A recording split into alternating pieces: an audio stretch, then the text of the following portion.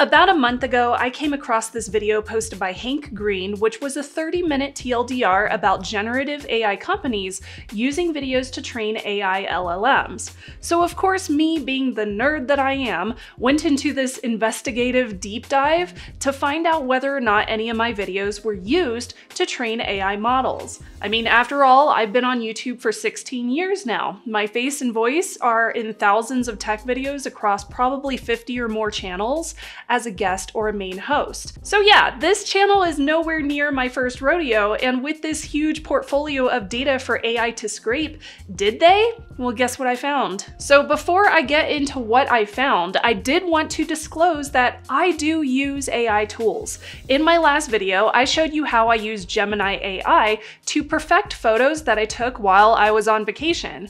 I've also used it to help me brainstorm ideas for video topics or to make a list of tags for my videos, which saves me tons of time. See, I love using today's products for my online lifestyle, and since I heavily rely on today's tech, I also take it a step further by securing all of those tools. The sponsor of today's video is Yubico, and one of the ways that I secure my accounts online is with a YubiKey. See, these little things look like a USB flash drive, but it's actually used to specifically add a second layer of authentication to your online accounts. See, instead of typing in a 6-digit code after my password, which can be bypassed or stolen, I could plug one of these in on supported sites and quickly log in. Yubico has worked to bring us some brand new keys with firmware 5.7. I actually have one of the new ones here with me, and it looks exactly like the old ones. This allows for up to 100 passkeys and 64 OAuth one-time passcode seeds. Yubico listened to your concerns and they increased the capacity. This is a really big deal as more companies move to support passkeys and hardware keys like these, as it means that Yubico is future-proofing their products. I also recently started using the new Yubico Authenticator app, and it is so smooth now. The update brings us an Android edition which supports FIDO functions like managing your pins, your passkeys, and fingerprints now on mobile. And it's really easy to use the app to protect 6-digit codes with a hardware key. If you're wondering how to do that, I actually made a tutorial video on it. Personally, I have used YubiKeys for several years to protect my online accounts. It's so much more secure and convenient for me to set up a couple of hardware keys to unlock my accounts quickly. My video playlist on my YouTube channel goes over every single common question that you may have about YubiKeys, including where and when you will likely need to use them.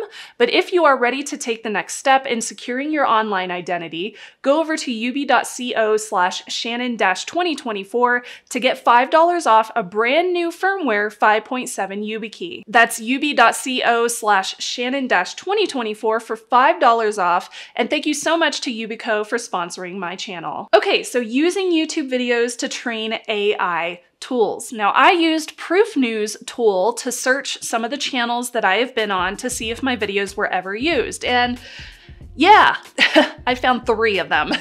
The first one was a Hack5 ThreatWire video that I had researched, wrote, scripted, recorded, produced, and edited, and a generative AI company is using that video that I took hours to produce in order to train their AI. And then I searched for Techzilla, and I found 2 videos of which I had written and scripted and hosted the segments which were used to train AI. And I also found another Techzilla video which was produced and edited and written by one of my old co-hosts. Now, in one of those videos that I was in, my co-host was also on camera and speaking, meaning that he's also a part of this training model. Now, given that I've got a pretty large portfolio as a host over the span of a decade and a half, there are probably other videos that have been used as well that I just haven't found, or quite simply, I might have forgotten that I had hosted in the first place. None of these videos are new. All of them are around a decade old, making the findings even more odd. Now, given that this dataset is largely accessing content from educational creators, and a ton of my content over the years has been educational, there's probably more out there. In all of those cases, I was a contractor or an employee at a network publication where I was hired as a host. this is my independent channel that I'm working on, Morse Code. It's something that I created and that I own. But in those cases with Hack5 and Tekzilla, I was a contractor or an employee. I was contracted to host, write, and report for those various shows. Now, Proof News also found subtitles from over 170,000 videos, including 48,000 channels that were used to train AI by companies like Anthropic, NVIDIA, Apple, and Salesforce. So by no means am I the only creator with content found via this tool. Now, Proof News did not disclose exactly how they found this data set in this database, just that it was publicly available and not easy to access without some kind of technical expertise. But they did find subtitles, which they then used video IDs and queried YouTube's dev tools, which are available out there, to get metadata for each video included, to create a searchable library of the titles, channels, and categories. Now, after finding my own data, I won't lie, I felt a little bit ticked off and a little bit exploited. Content creators are constantly told that what we do is not a real job. I've actually had somebody say that to my face, and that we should not be paid for our value for our time and our labor. Meanwhile, we are also putting literal blood, especially if you're like building computers on camera, sweat and tears into our businesses. I built this studio and that was a very sweaty summertime venture. In the case of the Proof News findings, the YouTube subtitles dataset is only the plain text of YouTube subtitles, along with translations into various other languages. But even so, those are scripts that I had written that took hours and hours to write that these companies are scraping to train AI. Now, this data set, it's called the Pile, and it was created by a company called Eleuther AI. It's publicly accessible, and lots of big tech companies use the Pile for their own AIs. Now, other than all the big tech companies using this data set and my own personal qualms with it, there's another issue. The Pile also contains several instances of profanities, racial slurs, and gender slurs. So AI LLMs are being trained on that particular content, and my own content is being lumped in with content that, quite frankly, I don't ethically agree with.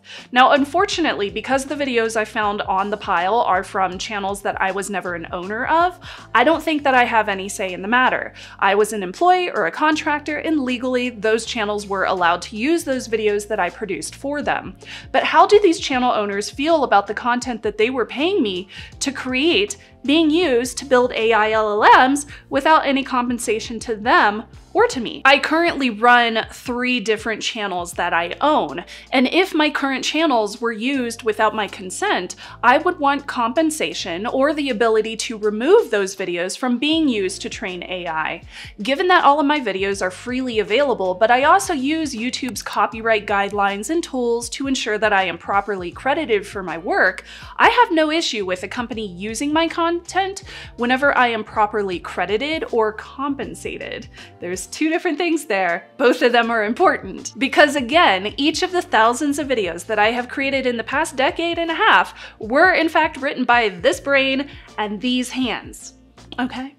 Okay. So according to reports, Google has also used YouTube videos to train AI models, of which it states that it's permitted to do so under agreements with YouTube creators. And since I am using the YouTube platform and agreed to their terms of service, that's not the issue here. But the videos that I had created that were found in this dataset are from 2014, and I had never signed any contracts with the channels that explicitly said that my likeness or written scripts could be used to train AI. That wasn't even a thing back in 2014. Terms of use, of course, have been updated since then on YouTube, but some of the channels where you can still find my content are not even active anymore. So did those channel operators agree to any changes in the terms? Did they even see that the terms had changed? Do those email inboxes actually have anybody even checking them? Who knows? Proof News found that the Pile also included data from thousands of videos that had been deleted off of YouTube, but the data was still used to train AI. So even if I had access to those channels to just delete those videos, the scripts would not be removed from the Pile. So here's the fun crux of the situation. I believe that building the future of technology and using AI for productivity, accessibility or efficiency is not problematic, as we have used technology innovations for decades to do this very thing. But I'm also a creator, and artists in general have constantly had to tell society that our output should be compensated for. YouTube now creates automatic subtitles for videos, and they do this with AI, though I generally paste in my own copy so the subtitles are authentic and they are indeed correct. This is great for accessibility, and turning off closed captioning on my channel as a whole or turning off subtitles would remove that accessibility. So really, I don't want to remove that option so that my viewers continue to have that option. So currently YouTube Studio allows you to disclose whether or not you have used AI for a video, but there's no button in the settings that I can click to opt in or out of my data being used to train AI models. There's also no compensation if my data is being used, and YouTube does not disclose on a video by video basis if any of those videos are used to train third-party AIs. Now weirdly, YouTube CEO has said that using videos to train AI violates the platform's terms.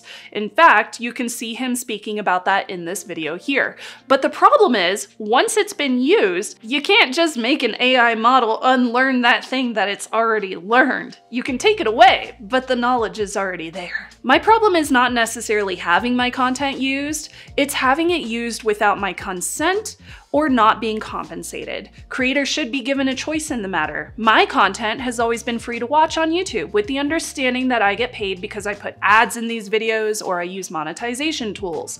But if somebody copies and re-uploads my content, my likeness, I have the legal tools to not only flag that channel, but also get my content removed from that channel. I can do this on social media sites too. If somebody re-uploads my photography, those photos are my material, and legally I'm allowed to send a DMCA takedown if I wanted to. From a consumer standpoint, many of these generative AI companies are using subscription-based models to make money, or they get paid by big brands. For example, Gemini will be a subscription-based model, ChatGPT has a subscription option, other tech companies have paid AI companies and either bought them out or they pay for access to those LLMs. Given that these companies have to use content from so many different locations, it would not be profitable to compensate everybody, especially where they're using all that different data. So instead, they just take whatever is publicly accessible and they use it without a creator's consent or knowledge. So is that fair?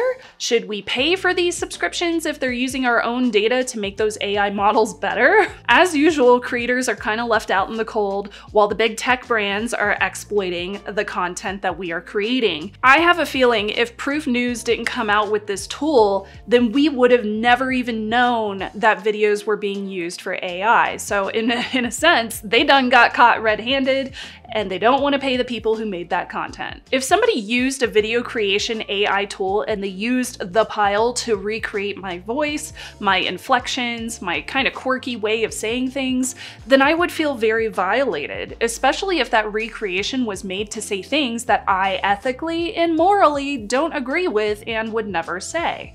This is an actual hot mess, and if you've been watching my videos lately, you know that currently legal and regulatory powers have not caught up with tech and AI. So we really don't have the tools necessary to combat non-consensual use. Now, while some cases have been brought in front of the courts, in fact, there's a whole website dedicated to being an AI watchdog, there is no set law regarding AI training on publicly available creations. So will artists and creators ever have that power to give or opt out of consensual use?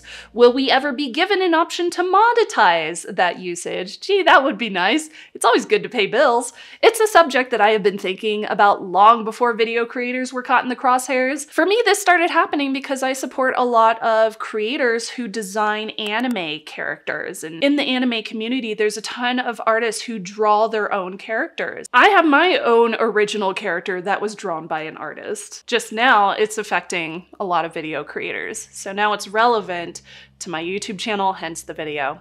So let me know what you think. Sound off down below. And thank you again so much to Yubico for sponsoring this video. I'll see you next time. Bye, y'all.